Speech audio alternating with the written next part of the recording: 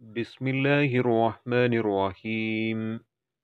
ബദിഉസ്സമാൻ Saeed നൂർസിയുടെ വിശ്വപ്രസിദ്ധമായ Damascus പ്രഭാഷണത്തിലെ സാരോപദേശങ്ങളാണ് വായിക്കുന്നത്.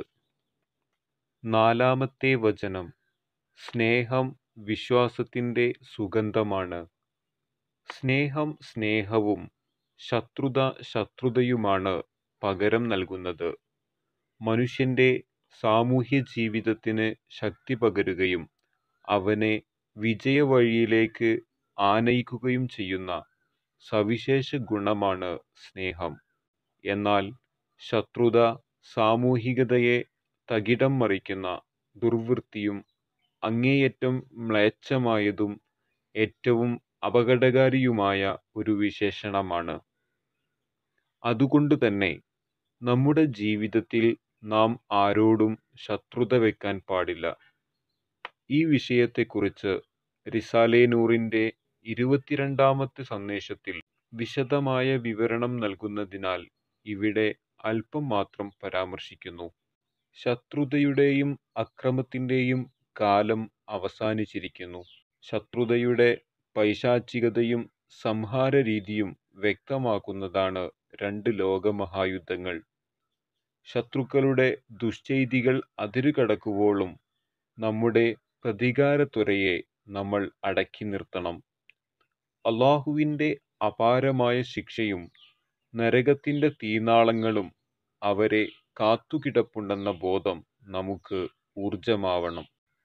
മുസ്ലിം സഹോദരനോട് ശത്രുത വെച്ച് പുലർത്തുന്നതിന് നമ്മുടെ അഹങ്കാരവും അഹംഭാവവും പലപ്പോഴും കാരണമാകുന്നു.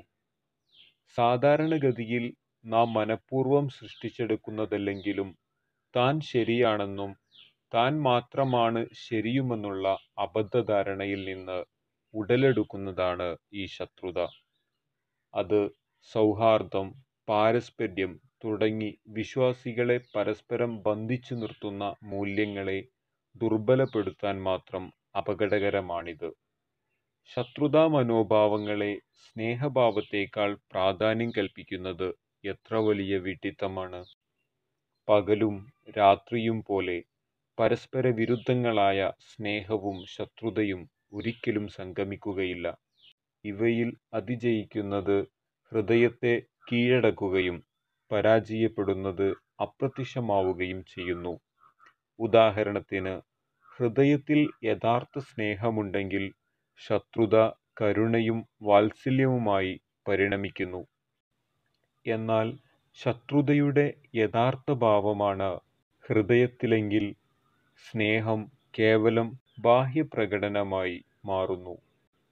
വിശ്വാസം, സാഹോദര്യം, മാനവികത തുടങ്ങിയ പ്രകാശഗോപുരത്തെപ്പോലെ ഉയർന്നു നിൽക്കുന്ന മഹത് സ്തംഭങ്ങളാൽ പടുത്തുയർത്തപ്പെട്ടതാണ് വിശ്വാസിയോടുള്ള സ്നേഹം.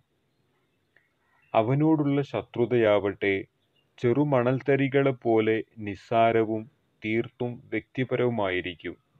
അതിനാൽ ഒരു വിശ്വാസിയോട് ശത്രുത വെച്ച് പുലർത്തുകയെന്നത് വലിയ പാതകമാണ്.